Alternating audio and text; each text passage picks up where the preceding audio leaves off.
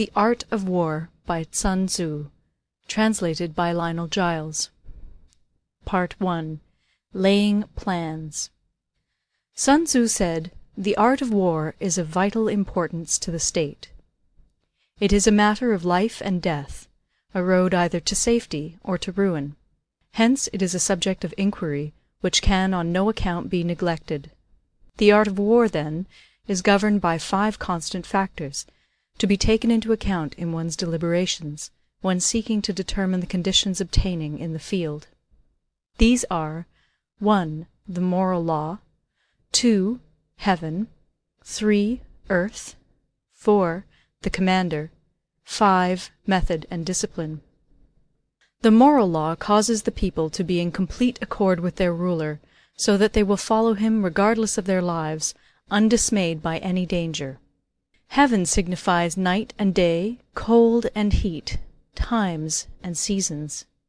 Earth comprises distances, great and small, danger and security, open ground and narrow passes, the chances of life and death.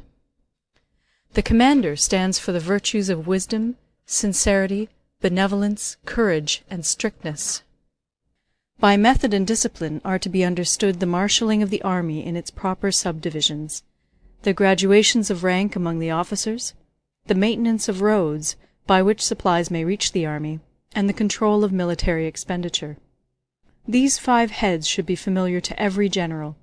He who knows them will be victorious. He who knows them not will fail.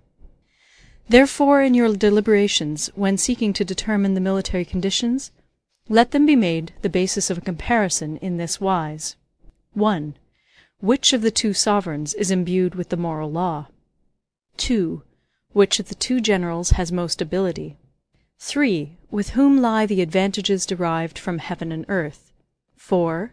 On which side is discipline most rigorously enforced? 5. Which army is stronger?